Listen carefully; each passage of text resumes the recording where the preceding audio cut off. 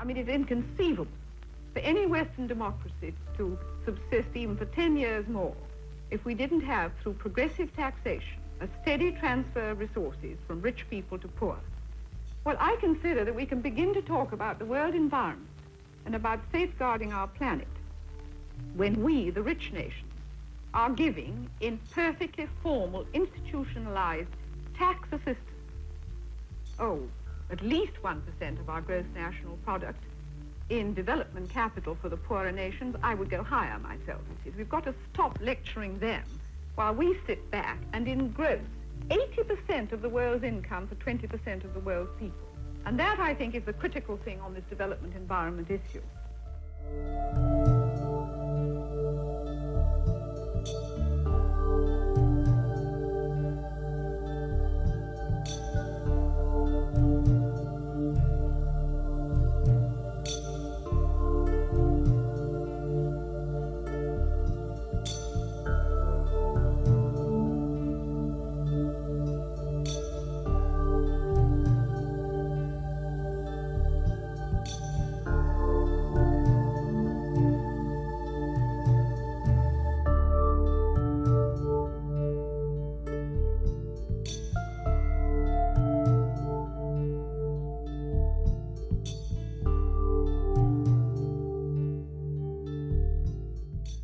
This vision of the planet that you see from the moon, a single, alone, full of light, and the only single planet that's got these qualities, that vision, especially among the young, can mean a redirection of how people think about this problem, because you will not create a community unless you've got some moral commitment. And moral commitment needs some very stern underpinnings, because we ain't moral easy.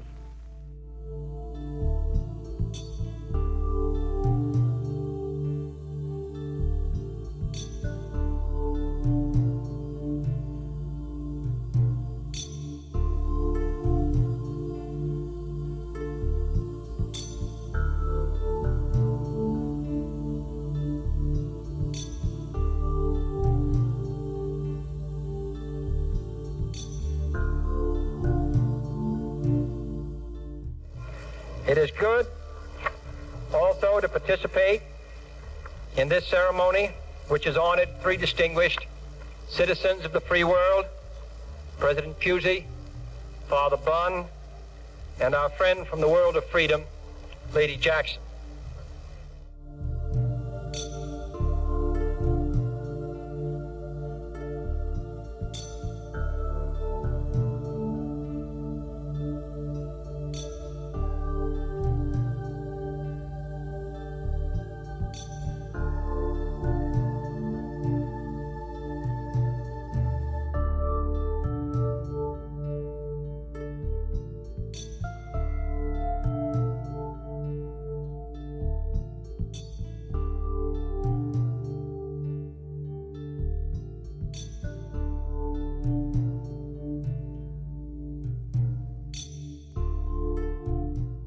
What worries me is that so great is the shortage of capital, so obstructed are the means of development, that they won't even be able to learn from our mistakes.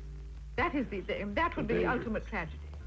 I mean, for us to go and make the mistakes and then no one to learn from them, that really would be a cosmic bad joke.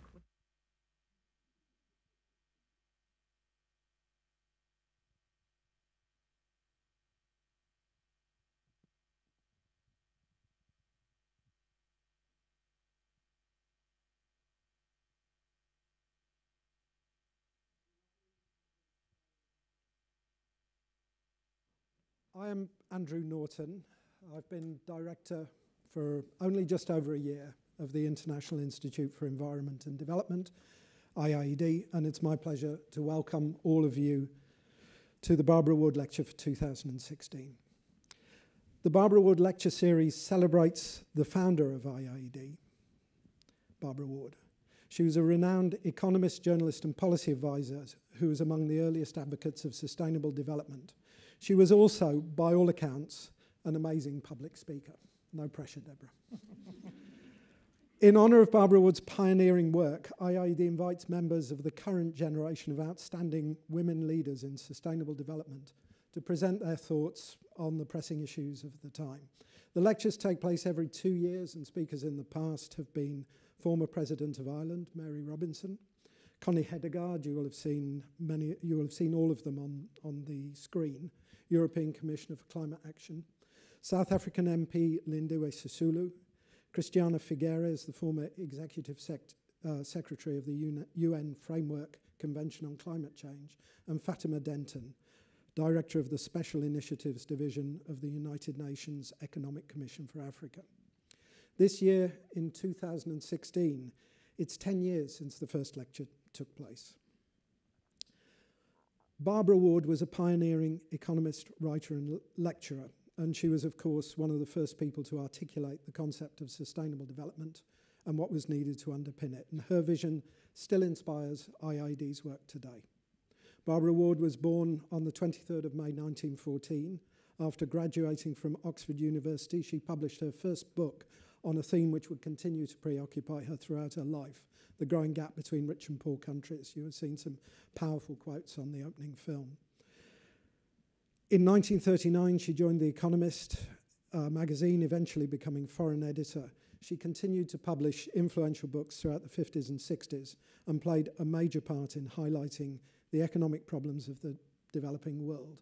And in her later years, Ward was especially concerned about the growth of urban poverty and the conflict between economic development and protecting the environment, themes that we will be looking at today with Debra.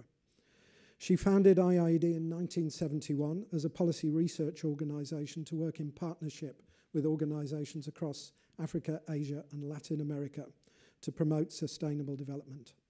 The Institute played a key role in the Stockholm Conference of 1972, the Brundtland Commission of 1987, the Earth Summit of 1992, and the 2002 World Summit on Sustainable Development, as well as, of course, in the landmark events of 2015, so fresh for us now, the Paris Agreement on Climate Change and the adoption of the Sustainable Development Goals. Environmental campaigners know Barbara Ward perhaps best for her remarkable book, published in 1972, Only One Earth, The Care and Maintenance of a Small Planet. And anyone who's not read it, I would recommend that. It's still incredibly kind of sharp and real for the problems we face today. In this, she writes of the need to clearly define what should be done to maintain the Earth as a place suitable for human life, not only now, but also for future generations, which remains perhaps the first and best definition of the concept of sustainable development. So, IIED is delighted to welcome renowned climate scientist, urban practitioner and local government official, Dr. Debra Roberts, to be our speaker at the 2016 Barbara Ward Lecture. Debra has received global recognition for spearheading work on how the world's cities can tackle the risks of climate change, and she is co-chair of Working Group 2 of the Intergovernmental Panel on Climate Change, which is the UN body that reviews and assesses scientific, technical and socio-economic information on climate change. Debra is perhaps particularly known for putting the South African city of Durban on the world map as a real frontrunner and leader in climate action in the urban space of all kinds. As head of Durban's Sustainable and Resilient City Initiatives Unit, she is also the municipality's first Chief Resilience Officer, overseeing the city's first climate resilience strategy. Her projects include leading the Durban Adaptation Charter for Local Governments, developed and adopted during the UN climate negotiations in Durban in 2011, which has now been signed by more than 900 cities around the world. And this charter has played a major role in securing broad-based global political commitment at the local government level to strengthen the capacity of cities to deal with the impacts of climate change. She has worked as a lecturer and researcher at the University of Natal, South Africa, and written widely in the fields of urban open space planning, environmental management, and urban climate protection. Some key points about Debra: that it is really remarkable to have a local government official who is also actively engaged in both global intellectual leadership as a scholar and writer and in global policy, especially through the IPCC and the UNFCCC. She works to make global decisions locally relevant and provides a model for how to work in these different domains and bridge the divide between them, which is an essential element for producing effective local action on global agendas such as climate change. This lecture comes as the world focuses on urban issues ahead of the Habitat 3 conference to be held in Quito, Ecuador over the next couple of weeks. The UN's first urbanisation conference in 20 years. Habitats come along every 20 years. Habitat 3 will seek global political commitment to making cities more sustainable, inclusive, and, as Debra in particular has championed, resilient to the impacts of climate change. The world's population is now over 50% urban.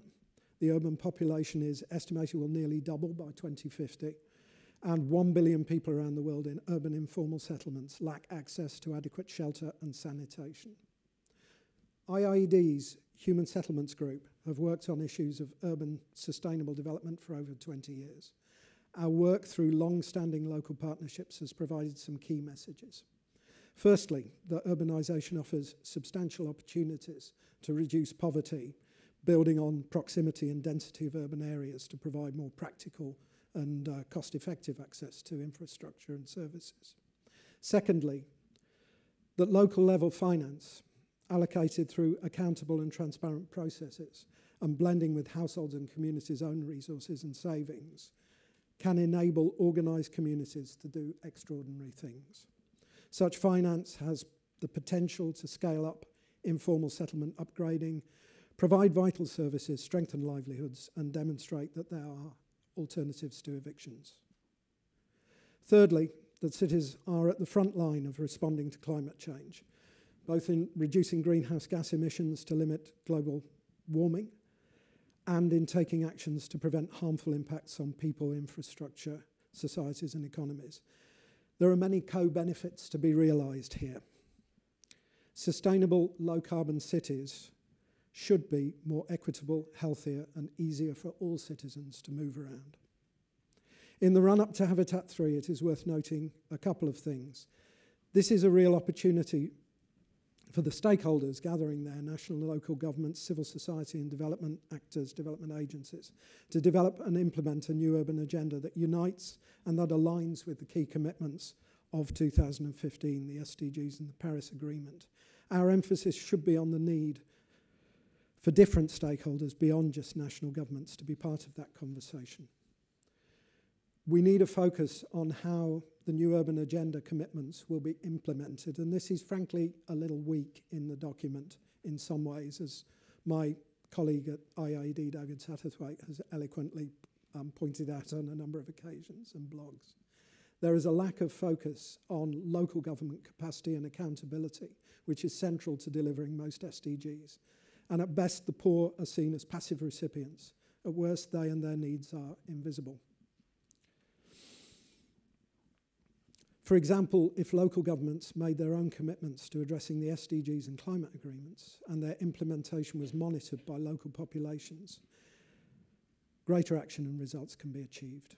Debra's work in Durban, South Africa and the world demonstrates how different stakeholders can be part of the policy conversation and how global commitments can be implemented locally. All that remains for me now is the basic housekeeping, and this is the standard thing. If there is a fire alarm, it's a real one. There are no tests planned, so we all have to leave. On hearing a continuous fire alarm, please follow the fire signs and make your way to the fire assembly point located outside Somerset House on the Victoria Embankment Street underneath Waterloo Bridge. And with that rather prosaic note, let me hand over to Debra. Thank you very much, Debra.